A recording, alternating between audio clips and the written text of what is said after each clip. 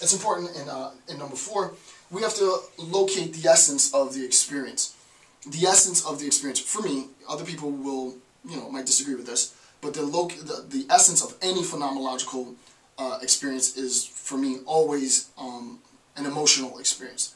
It is cognitive, right? And we'll talk about this in a second. It's definitely cognitive, but it's an emotional, it's a visceral, it's a gut feeling. It's like, I was in ecstasy, I was horrified, I was angry as hell, I was petrified, it's that feeling, right? So, locate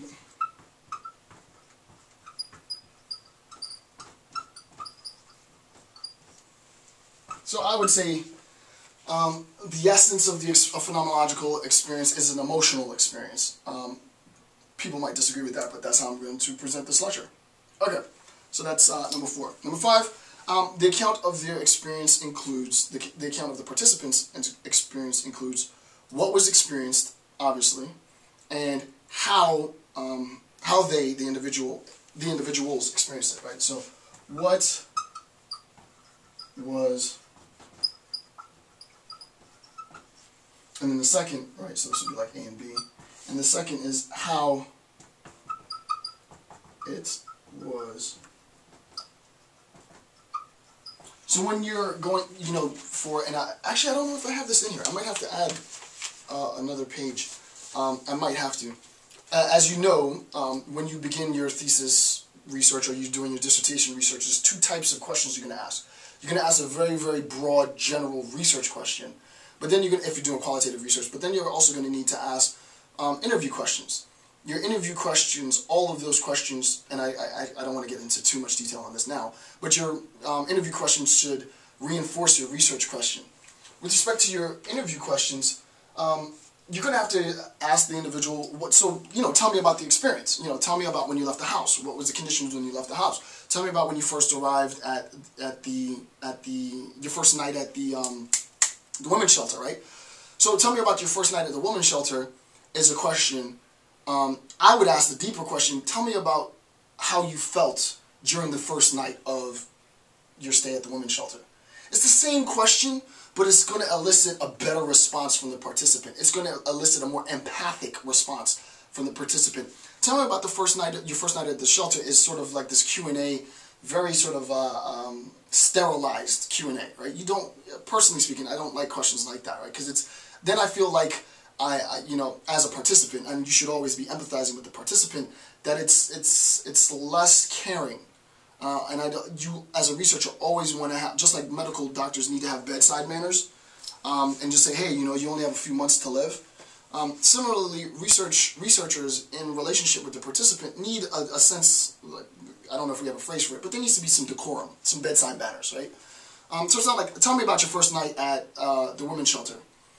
Can you tell me about how you felt the first night you stayed at the women's shelter? And that's going to, the woman, I would imagine, would say, I was ... whatever it is that she was. It's going to elicit a better response. So what was experienced is more of the, tell me about the first night at the shelter. And there needs to be some general questions. How many kids do you have? How many kids were with you? How many days were you at the women's shelter? But then there's also how it was experienced, right? How did you feel your time there? When you finally left, how was your experience finally leaving? Were you able to move into a new home? How was your experience moving into the new home? 2 different types of questions, right? And as I said, I'm a young researcher myself. I don't profess to have any expertise on this. I mean, I don't really think anybody has any expertise at this because, communities change, populations change, people change. So our qualitative research methods have to adapt, and they're continuously going to be changing as well. Alright, so that's that. Alright, the next account is the 3 elements of phenomenology.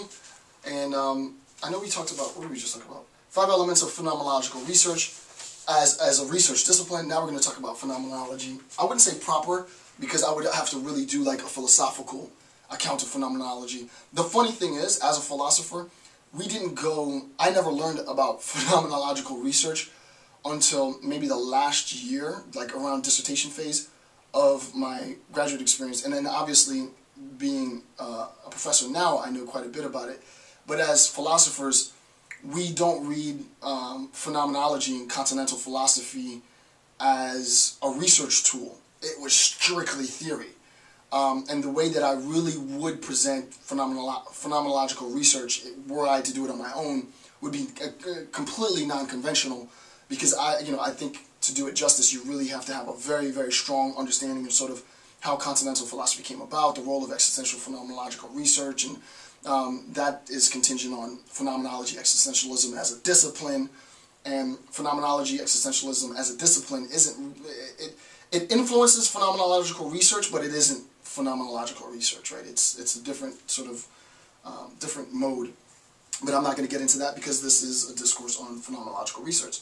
So the three elements of phenomenology, I put like a small p here because it's not phenomenology proper. I would have to do like a real analysis of phenomenology. Alright, so this is three elements.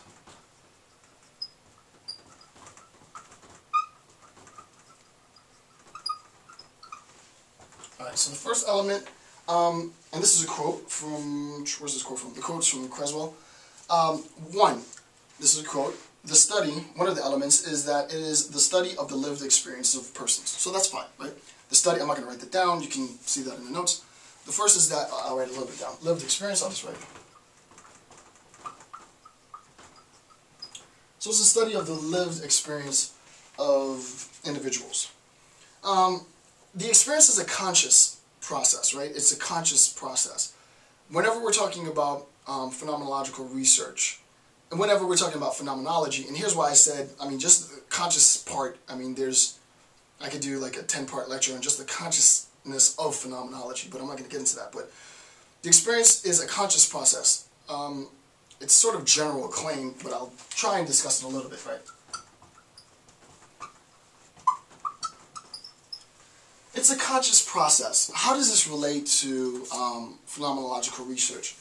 You have to recognize, and I'm not going to try, I don't want to get too out there, but you have to recognize in selecting phenomenological research as your qualitative methodology, that as a researcher engaging a participant, the participant doesn't know, some participants will want to be prepped with the questions that they'll receive. For some research, having them have the questions beforehand might undermine some of the things that you're trying to find, so it depends on what type of research, phenomenological research that you're going to do. Imagine that the person doesn't know what the questions are that you're going to ask them. Insofar as you ask them the question, the person, in a sense, has to relive that experience, whatever that experience might have been. So, for example, in the case of the women in the domestic shelter, she has to put herself back in that women's shelter. Right? She has to put herself back in time and sort of recount her experience.